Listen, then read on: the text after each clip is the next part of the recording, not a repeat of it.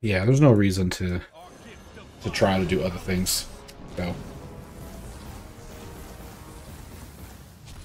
yeah. Hello, Snugglebugs. Welcome to today's Hearthstone video. We're coming at you with some Curse Warlock. I was just kind of sitting here and I said, you know what? I want to have a little bit of fun. I want to bring a little bit of fun to you here on the channel. And Curse Warlock, for those who have been around, or if you haven't, is one of my favorites. And so here we go. We're just going to be playing out some almost classic Curse Warlock here. Nothing really super special.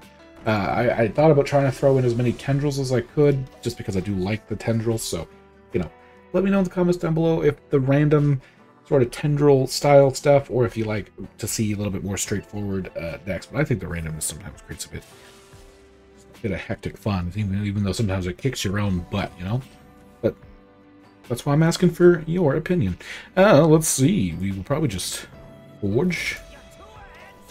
Looks like our opponent is playing some kind of Overload OTK Shaman, so a little bit difficult, I think. It's gonna be a tricky one. We did forge.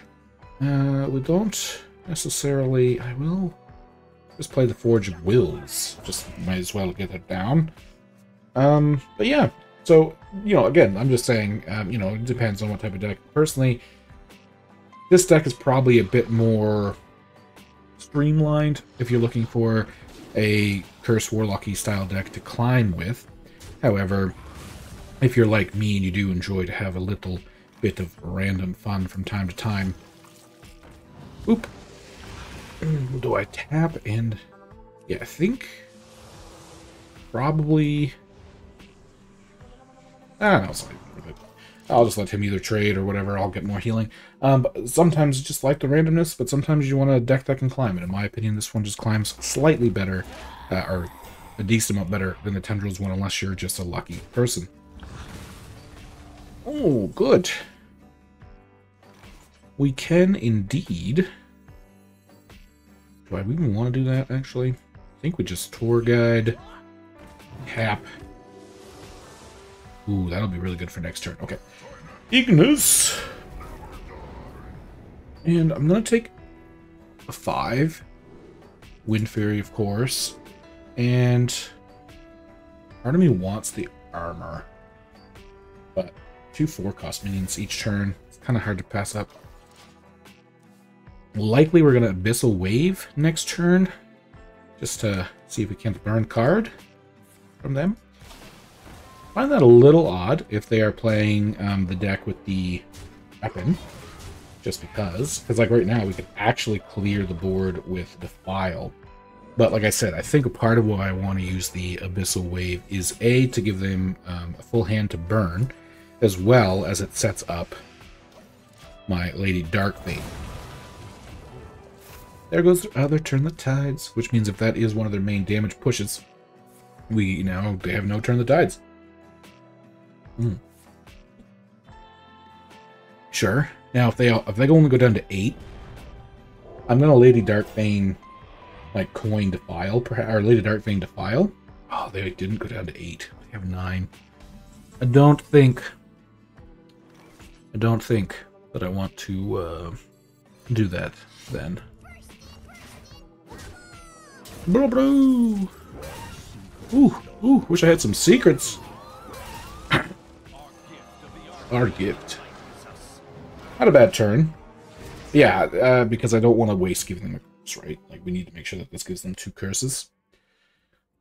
This could be okay, other than if they kill it, we will actually burn a card ourselves, which is rough. But I do like me some Curse Warlock. Go down to 8 cards, please. Ooh. Oh. They are staying at 10 cards. Are they? Seems... I mean, I guess that way I can't give them any curses at all, but sure. I'm surprised they didn't kill it. Have me burn something. Oh, but that is a shadow spell. But I'm thinking at this point, if they're not going to let me have it... Bam. Get myself a board of minions. Flash also put them down to a spot where the 14 is threatening. Hopefully they can't burn us down from 30 right now. Can't imagine that they can without much setup and only 8 mana. Okay, make my minions fight each other. Sure. Still leaves me with 5-1. Okay. I think that was cost them 5 though, right? So they don't have enough. Yeah, now I'm still 1 mana short. But we can reverb. Oh, why can't I do its thing? Interesting. Oh well. For some reason I thought you could still do their thingy. I was wrong. I am. Yeah, we will heal to full, just to try to be safe.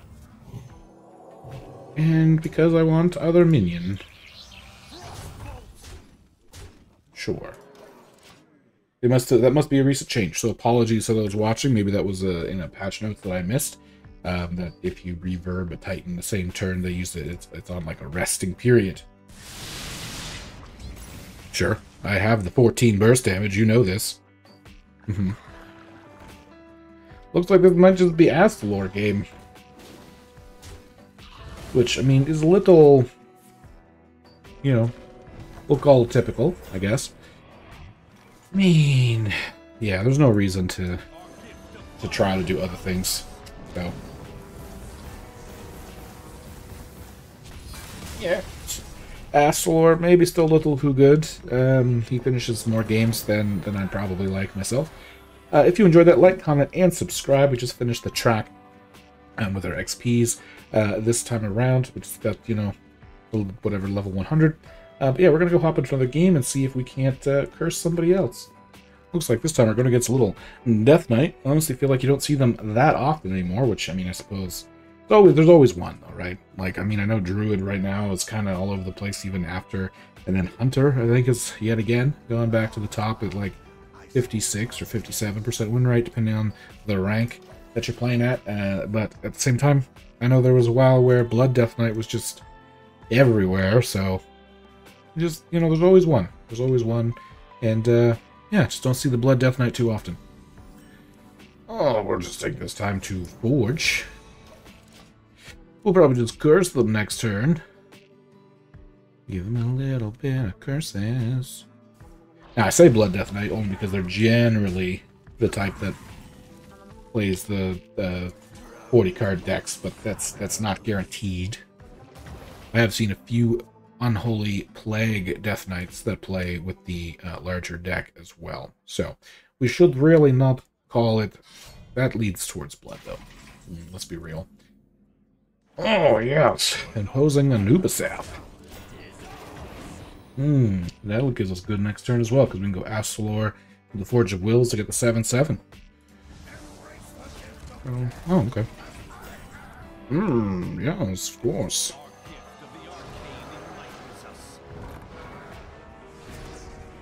Sure.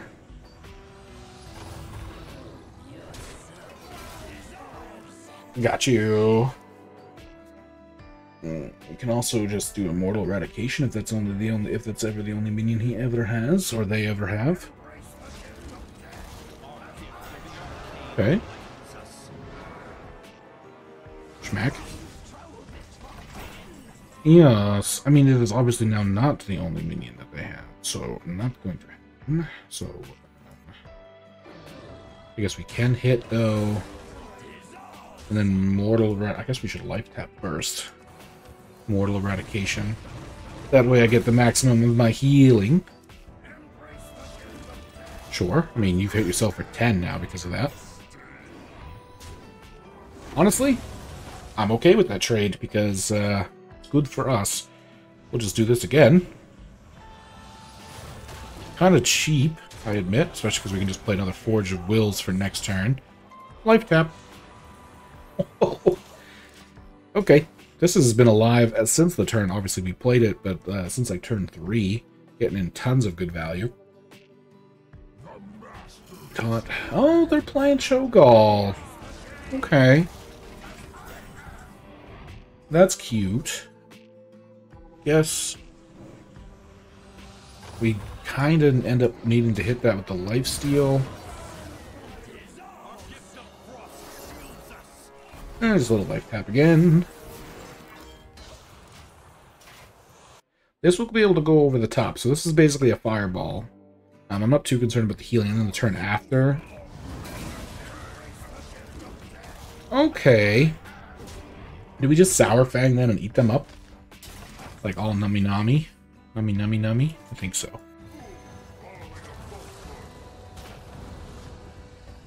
Eat them!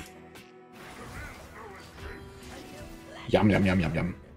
I usually do the taunt thing first, but since we really just want to keep their board clean for Astalor here. Oh, they're gonna gain 12. Okay. We're gonna test that. Oh man, that is big. But I mean, I think what we're gonna do here is the reverb. And I'm just testing it out. I can do it. I wonder why I couldn't do it with Yogg then. Oh, maybe because it was frozen. It's frozen. But yeah. Again, didn't really do that too much with the curses. It's kind of like a control deck, I guess, with the curses involved. But thank you very much for watching. Subscribe if you enjoyed it. I think I said that earlier, but it really does help out the channel a lot just to click that little button. And I'll see you in the next one.